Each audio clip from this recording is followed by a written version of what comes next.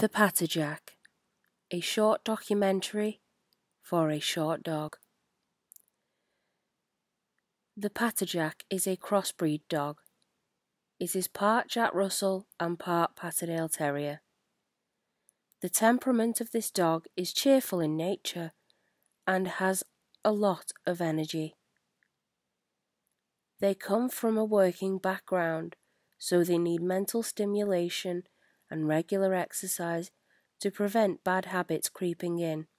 Owners of this dog breed must be experienced, as PatterJacks can be known to be a handful. They respect firm commands from a pack leader, and if not brought up properly or without any rules, it can lead to stubbornness and even aggression. Under an experienced and loving owner, this dog breed is very loving, loyal, and protective.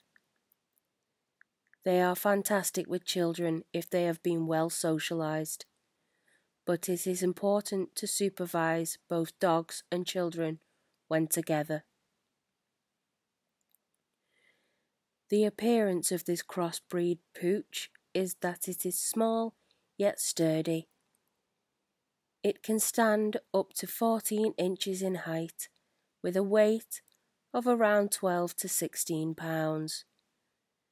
The females of the breed tend to stand up to only 12 inches, whilst being 11 to 15 pounds. The PatterJack breed history was originally to hunt and control foxes, much like its parental relative of the Jack Russell. It now excels in a number of canine sports, such as agility and racing.